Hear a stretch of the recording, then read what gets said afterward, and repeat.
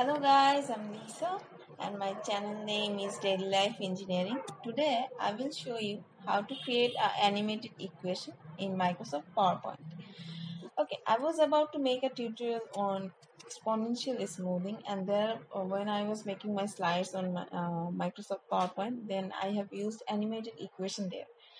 But then I realized that I should show you guys how to write down how to create animated equation in Microsoft PowerPoint. I have showed this topic for the Microsoft Word, but I haven't shown this topic for Microsoft PowerPoint. Okay, at first I will go to the insert option, then I will take a text box here. I will take a text box and then I will start write down the equation. I will go to the insert option, then I will click the equation, and then I will go. Here is the traditional equation I have shown you in the Microsoft Word how to create, how to write a mathematical equation in that video. And now I will go to the insert new equation, and then I will go to the script, and then I will again take the script, then I will again take the script because I will need three type of script here. So I will write down here as F, then I will write T here, then I will press equal to sign,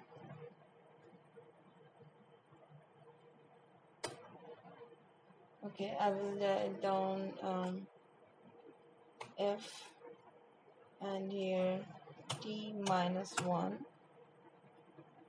Again I will write down here A, then T minus 1. Now I will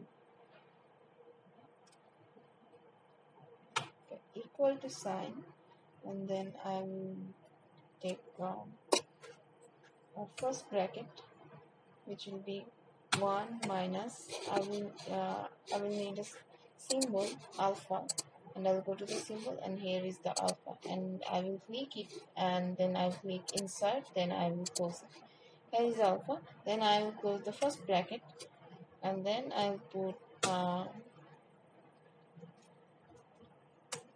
put a plus sign, and this is my equation. Okay, I'll make it little bit large in font. Okay, this is the equation. You can simplify this equation as this. I have multiplied this alpha with this a and minus ft, and then I have worked out this. Okay, now it's time to make it animated.